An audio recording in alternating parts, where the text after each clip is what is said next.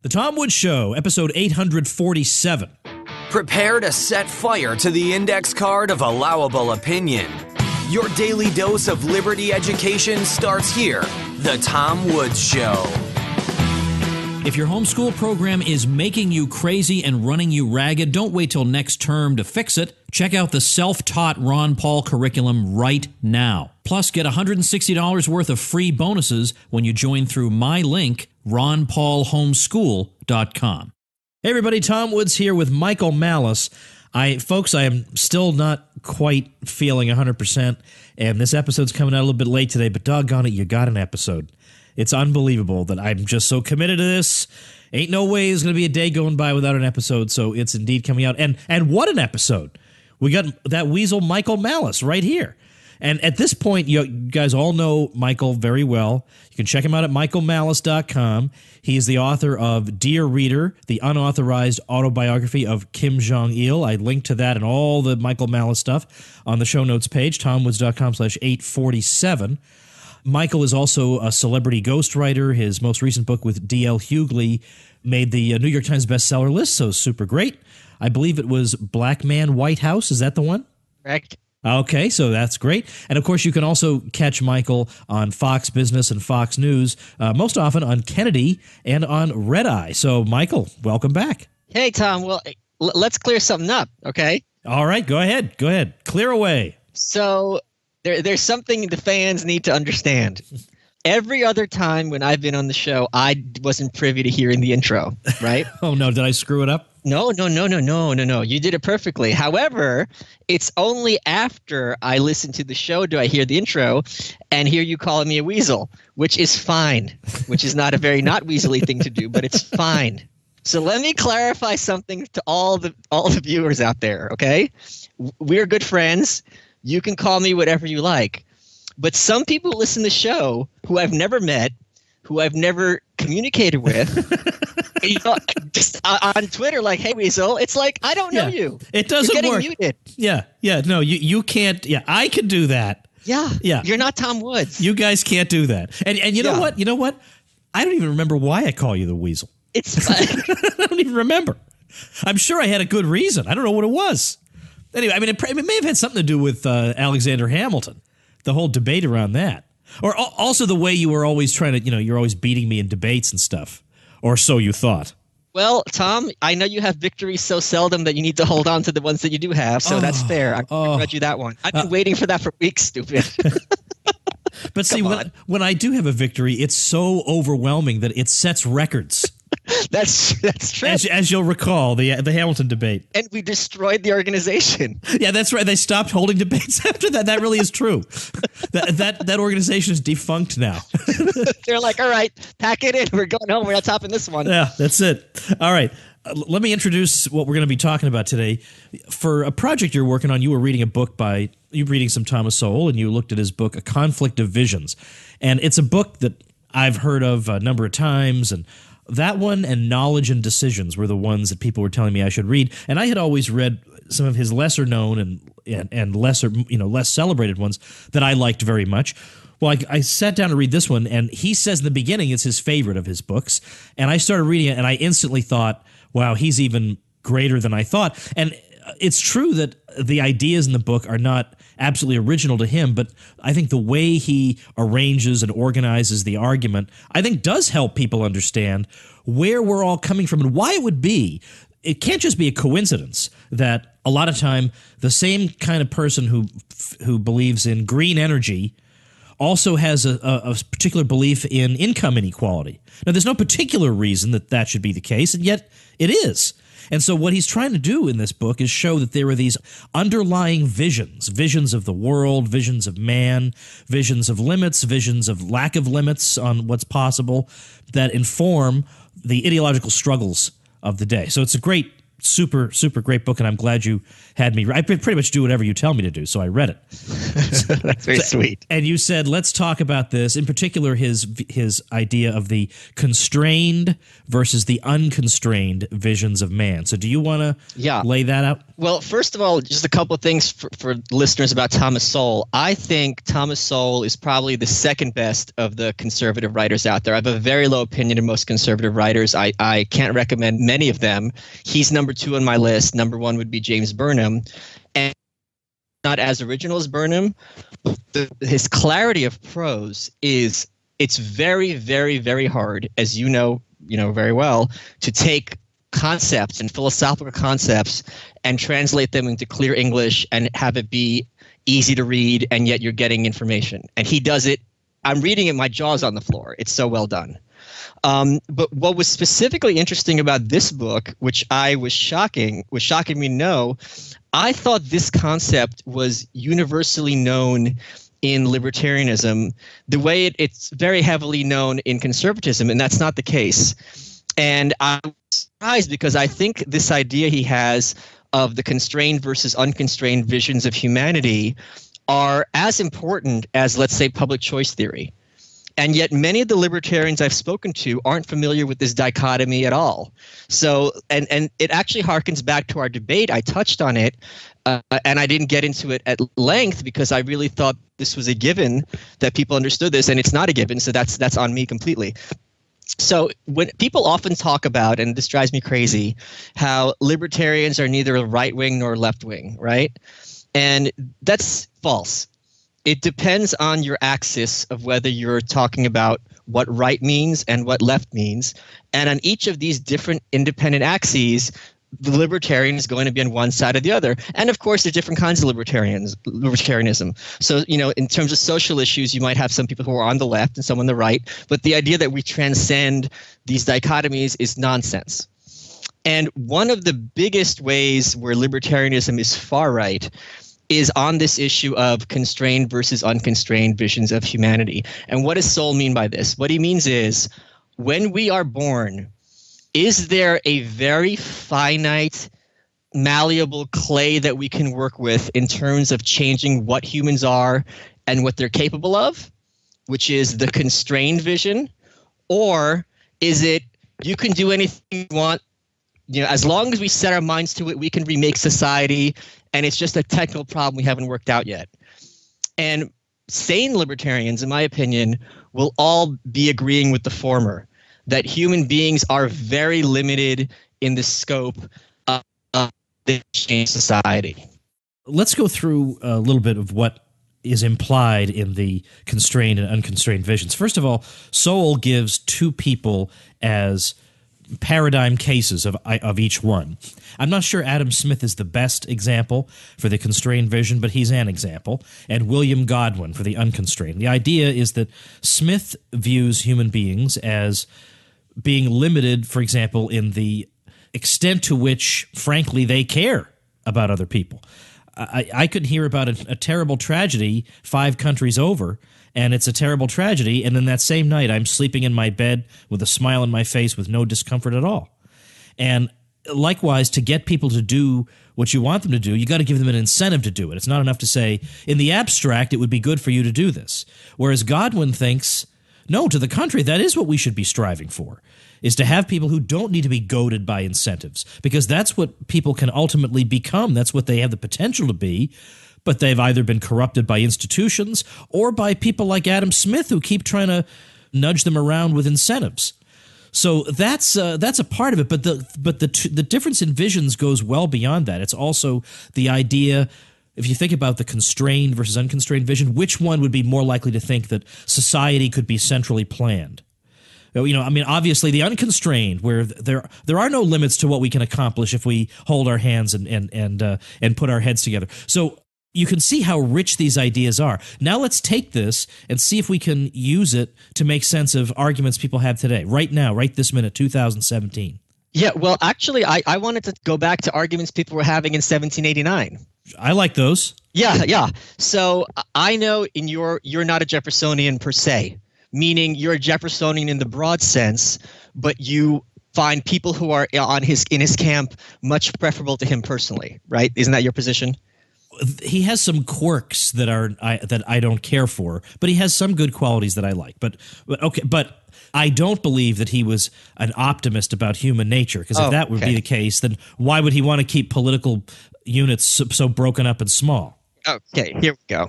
Perfect. So this is something that that I was kind of touching on in our debate. Now, it's useful, although not often accurate, to have these dichotomies to discuss philosophy, right? The classic one is like Nietzsche with Apollo versus Dionysus, and there's other, Plato versus Aristotle is another classical one, Thomas Aquinas versus Augustine. Now, these are extreme cases, and oftentimes they have a lot of overlap, but when it comes for philosophy, it's kind of good to have these two separate issues. Now, Jefferson and Hamilton, if we have a forced choice between the two of them, it was Hamilton, and this is kind of people still ask me why I like Hamilton so much. It is Hamilton who specifically, of all the founding fathers, had the constrained vision. Because part of the constrained vision is the idea that you are always going to have corruption and evil and bad people looking out for number one in a bad sense. And how do you take that energy and control it, as opposed to pretend it doesn't exist or think you're going to be able to marginalize it? And a good example of this is a story which I don't know if that really happened, where it's Hamilton, Adams, and Jefferson. Again, I'm not sure that this actually happened, but it's an example of their thought. And Jefferson says the best constitution is the French Constitution. And Adams says the best constitution is the British Constitution, except for the corruption. And Hamilton says, no, it's the British Constitution because of the corruption. And Jefferson looks at him, his eyes pop out of his head, and he kind of shakes his head and leaves the room. Now, this is exactly the difference between the constrained and the unconstrained version. Are you going to account for having bad people doing bad things, or are you going to have this kind of and he very much had this utopian worldview where you could have a society where these people are effectively marginalized? All right, my turn. Yes. It seems to me that the constitutional ideas of the two people fit in pretty well into the constrained and unconstrained categories. You have Jefferson, the strict constructionist, and you have Hamilton, the broad constructionist. Now, if I were somebody who thought, look, there's only so much government can accomplish, and otherwise it can be a very, very dangerous thing, then I would want to keep it absolutely strictly confined to what the Constitution authorizes. Whereas if I were some wide-eyed utopian, I would say, well, look, the elites can be trusted to make sure that we don't abuse power, and it's too clunky to try to insert everything we might want to do into the Constitution, so we'll just have this discretionary power where we'll be able so you see what I mean? It seems to me that based on that, it's clear that Jefferson is the constrained vision. No. Oh, my God. Okay. No. He's not saying that the elites can be trusted. Hamilton is saying the elite, we have no choice but to trust them. The constrained vision means you will always going to have people in power, and that's a starting point. And what happens now? All right. I accept that. I mean, I accept that that's the argument. Do you not think that's true in real life? What, that there will always be people in power? Yes, and right. Well, it depends on. Sorry to sound, like the Clintons, but it does depend on what you mean by power. Because what's the point of being an ANCAP if you don't think that at some point it's at least conceivable that you could have a society based on some other arrangement? I think even in an ANCAP society, you're going to have people who are more powerful than others. Okay, yeah. If that's how we're understanding it, then fine. But look at Jefferson's vision of society. And by the way, we can't make this into just Jefferson and Hamilton because there's more here than just that. But look at his vision for society. The states can nullify unconstitutional federal laws.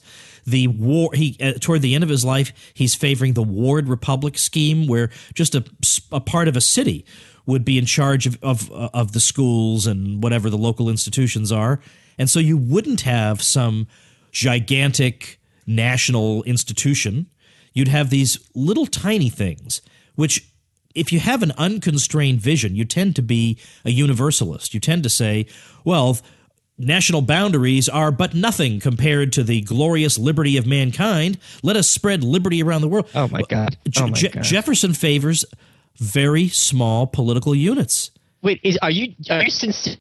You think Jefferson is less of a universalist than Hamilton? Actions speak louder than words. Yes or no? No. Look at his arrangement. He's not calling for he doesn't even believe there is such a thing as an American people.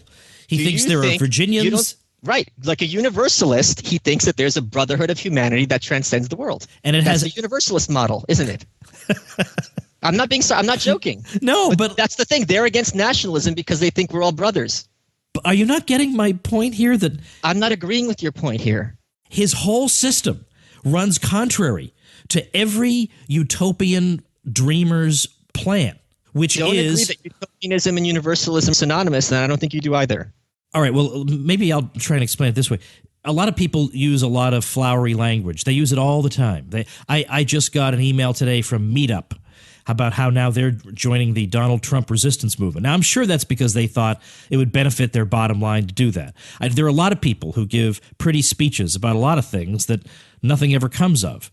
Now, Jefferson may well have thought that the human race is ultimately one, and of course, to some degree, of course it is.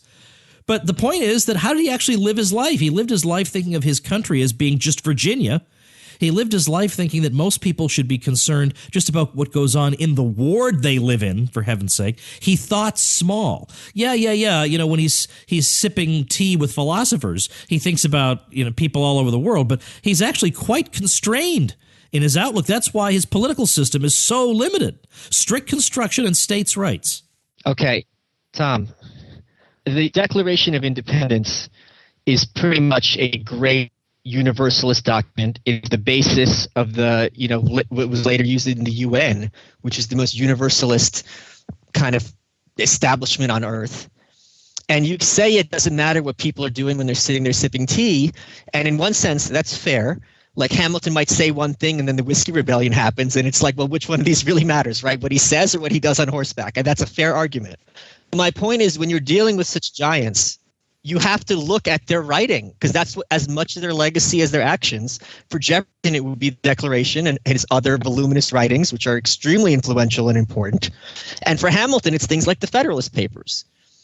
And I think Jefferson, even if in practice his politics would be much more localized than Hamilton, in terms of his culture, he would be in the left side of the aisle in terms of saying he has as much empathy with a Frenchman as he does someone from New York. It's interesting that you say Frenchman and New York, though, because this is a Jefferson who thought that probably whites and blacks could not even live in the same country. But everyone thought that. Okay, so there is a constrained vision. There is a constrained vision. Oh, come on. Are you serious? Constrained doesn't mean – just because someone is a racist – in terms of the let's say for them in terms of the white race. You can't be a universalist if you're a racist. Yes, you can. You just read black people out of the human race like people did at the time. Easily. I don't think Jefferson actually claimed black people were not human beings, or there wouldn't have been any moral problem to wrestle with. All right, you and I can talk about Jefferson and Hamilton till the cows come home. I hate that expression. For some reason I know you must hate it, and for some reason that's why I used it. No, you must hate it because it reminds you of Kansas. Yeah, well, no doubt. I could say that it was Russell Kirk. His view of Hamilton was that basically he didn't say Hamilton believed in the unconstrained vision, but that because Hamilton wanted to remake America and make it into this big industrial power through artificial means, instead of just letting society progress organically on its own, that's the opposite of the constrained vision. So let me give you a chance to say something to that. Are you saying I appreciate the dig, and that's a good blow to land to bring in Russell Kirk, who is garbage. However, you surely don't think that saying that one economic system is better than another and wanting to make Americans a powerhouse is the same as having the unconstrained vision. And let me just bring it to present day and how it relates to contemporary discourse in a manner that you and I are going to be in complete agreement. Okay. So now it's boring for the listeners, but go ahead. No, it'll be good. Go ahead. Let's No, talk. it's not boring because this is something that people are aware of on a subliminal basis, but they aren't aware of consciously. And once you point this out, everyone's just like, oh, wow. Oh, my gosh. How did I not think of this? One of the things that I was born in the former Soviet Union, as you know. And one of the things my dad always taught me, people who are Jewish in Russia are treated terribly. And when I was working with D.L. Hughley in his books, he grew up in South Central. He told me all these horror stories about when he's like 10 years old and being harassed by the police, things like this. And one of the things that D.L. and I agreed on, and one thing my dad told me is, you are always going to have prejudiced people. And that's the starting point. You're never going to get rid of it. It's something you have to grapple with and accept. However, for many people on the left, they literally think you can make racism and racists vanish. And when you ask them, well, what happens in democracy when racists have votes? Or you say, well, you can't, allow racists to have power. Literally, what are you going to do with them? Are you going to teleport them into the middle of the ocean? And they never have an answer. They're imagining a society where these people no longer exist, but that's something that's absolutely impossible. And when you listen to them talk, it's like, yeah, I like your goal, but you're talking about something that is so impossible to put into practice, which is what allows them to justify such absolute draconian control over people's life. Because only if you control every aspect of somebody's life and thought are you going to be in position to wipe out wrong ideas from society completely. Well, that leads me into the question I wanted to ask you from the beginning. Given that you've written so much about North Korea, spell out the connection, because I know there is one, between the unconstrained vision and totalitarianism. Right. So any totalitarianism, and the word totalitarianism obviously has the word total in it, right, which is a type of cereal, which communists like. No. It means complete and absolute. If you look at Nazi Germany, if you look at Soviet Russia and contemporarily North Korea, although this is decreasingly the case there, which I can get into in a second, they start out with, how human beings are is not a given. We are going to take them, and through, I think it was Lenin who said, give me a child and I'll make you a communist.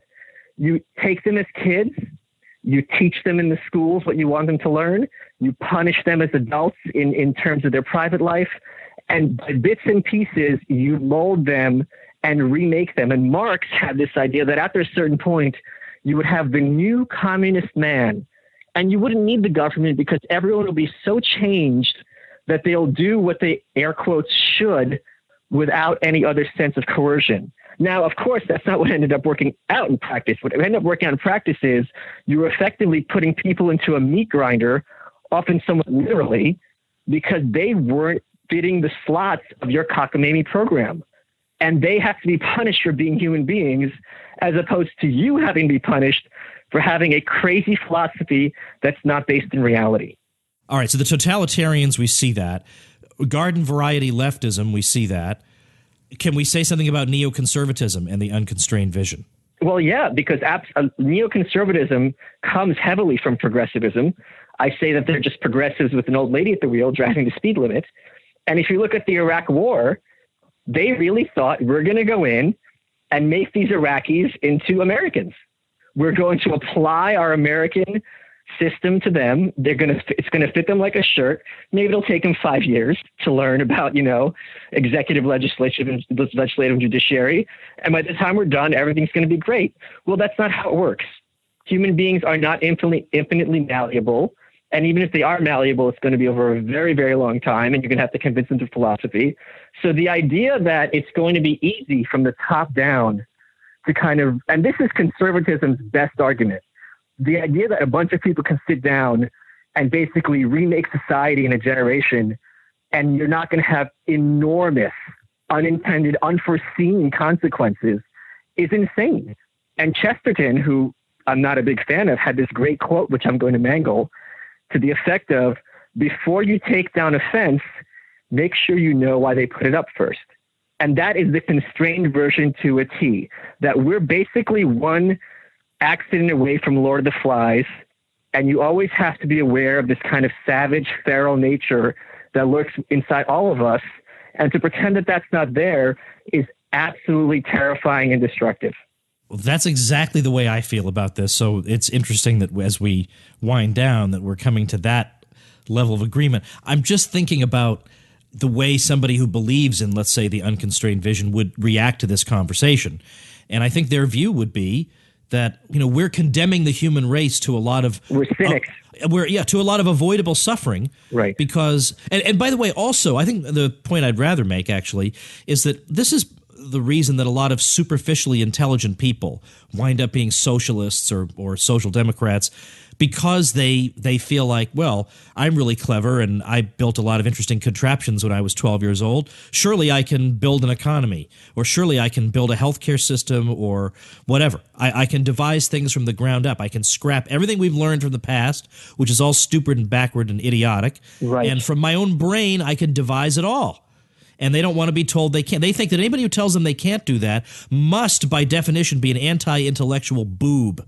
And what's amazing is when you talk to them about anarchism and you talk about, let's say, private police forces. That's utopian. Well, not only that, they think about it for 30 seconds, can't figure out how it's going to work, and they're like, well, therefore it can't be done. Yeah, isn't that something? Right. So because you thought about this for 30 seconds, couldn't figure it out, as if there's not one mind on earth who could figure this out, that is just really speaks to the narcissism of the unconstrained vision, because their vision is based on, I can use my imagination and I'm Walt Disney and remake the world however I like, and it's going to be easy. And the only thing stopping me are people who are obstinate and in my way.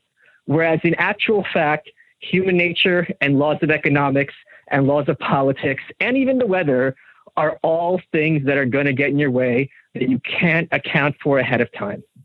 And I rather suspect that in the back of the minds of some of the real atrocity doers in the world has been this thought that these people are in my way. Oh, yeah. I can create this society, and these stupid people are in my way. Well, why else isn't it working? I know I have the answer. Right, the exactly. answer's not coming. Clearly someone, and Tom, this is the case in every society that has saboteurs. The wreckers. In the Soviet Union, it's the wreckers. In America, it's the racists, or it's also from the right wing, it's the people who are anti-patriotic. It's always someone getting in your way of your plan, as opposed to, you know what I mean? It's like someone putting together a roof and then it's leaking, and it's like, it's yelling at the clouds. It's you. You're stupid, and you think you're really smart. And now when you have power, you stupid person, you're going to take your stupidity and cause untold harm to many people because you made yourself dictator. And of course, this plays right into what we would read from a lot of the utopian reformers of the 19th century. The public education guru Thomas Mann, whose view was that if we could get rid of ignorance, then 90% of the crime would go away. If we could get the kids in school to get kids into school, 90% of the crime would go away. Now, of course, 90% of the crime is now in the schools. So not only that, you and I are both bright people, but we are probably ignorant of 99% at least of human knowledge. Oh, yeah, we are. Totally. Completely. Yeah, I mean, you much more than me, but yeah, sure. You got one in. That's very proud of you, Tom. Oh, yeah, I'm marking this one down. This is February 13th, 2017. Are you dropping a mic right now, Tom? Yeah, that's right. I'm actually out of here.